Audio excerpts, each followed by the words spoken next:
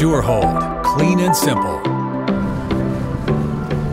So hey Ty, that was a great day on the water today. So fun. A little windy. But fun. Beautiful. And you did a great job helping me get the boat out of the water using the truck. You like pulled it out like a champ. Woo woo!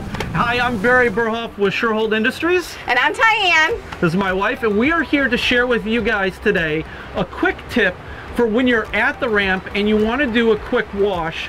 And we want to make it where we don't have to do big details every time we go. What I like to teach everybody to help keep the boat clean and simple is it's the little things we do in between the big details that really make things last.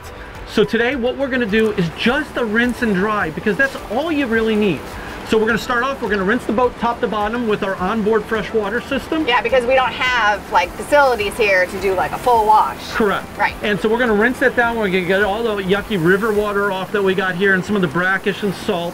And then we're going to split off our tasks. Yep. You're going to take care of the top side. What are you going to do? I'm going to take a chamois and dry it all down because I really want to be careful not to get water spots. Okay. And then after it's really good and dry, I'm going to take a microfiber towel and I'm going to take our Serious Shine and I'm going to get the upholstery and the windows and then definitely the electronics and just kind of shine everything up. And that's going to look really nice when you do that. And then again, like she said, water spots are a big deal. So from the rinsing of the hull, what I'm going to do is take our Sure Dry water blade and wipe away all the excess water, and that's going to make that really easy to make sure we have no water spots on the sides of the hull. And then I'm going to do a quick inspection for any little bit of staining. I'm going to use our Serious Marine Cleaner and a microfiber towel as well.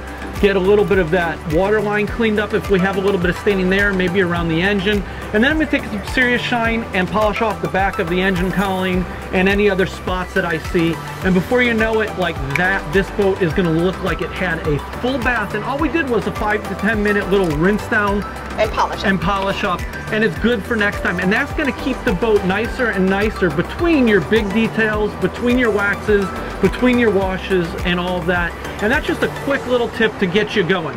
Any other tips and tricks you want, Shurhold has got tons of them. I've got even some fun videos. We did one where we caught a mahi on a banana. And that was pretty cool. And Tiann does her tips. I like my tips about using the products, and not only on the boat but inside the house. So I've got some great tips and tricks there. And then you can find all of our products, our dealer locator, and all that great information at Shurhold.com, where we're here to help you keep your boat clean and simple. Come on guys, they already know to subscribe. Let's keep this nice and clean.